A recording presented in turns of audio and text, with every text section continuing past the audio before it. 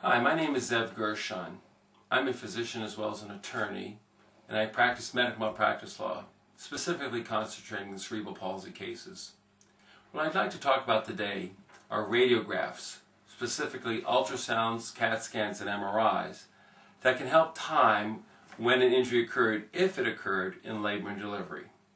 An ultrasound is a type of radiograph that's done through sonographic waves.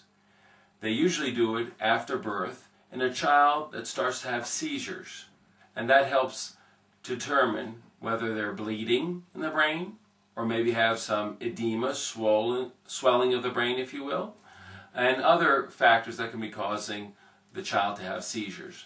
That's the ultrasound, and it's best done right after birth. Another mode is a CAT scan. As CAT scan uses different type of radiographic waves to look at the baby's brain, and it can also help time an injury. That's usually done within the first week or so of life, but can continue thereafter to help again look at the different parts of the brain. Specifically, you're looking to see if there or is not swelling of the brain, because lack of oxygen at birth can give swelling of the brain. And a CAT scan is a very good tool to look for edema, swelling of the brain.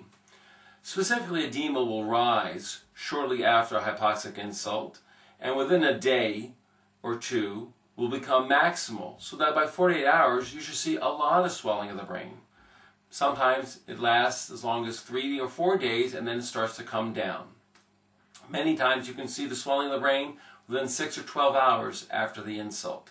But again, it rises, peaks, and then comes down. And a CAT scan is a good tool for measuring that. The final tool they have for examining whether or not there's injury to the brain is called an MRI, that uses magnetic type waves to determine whether or not there's been an injury. And it focuses on different parts of the brain and can see more accurately than a CAT scan different parts of the brain.